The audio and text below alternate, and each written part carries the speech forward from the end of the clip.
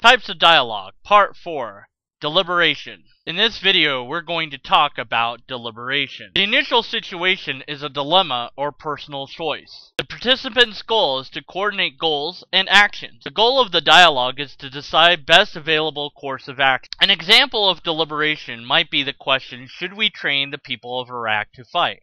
After all, many of them were our enemies. Wouldn't training them to fight actually help them to attack us later on?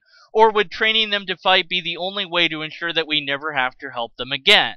What's the best course of action in this sort of situation? We would need to engage in deliberation to decide.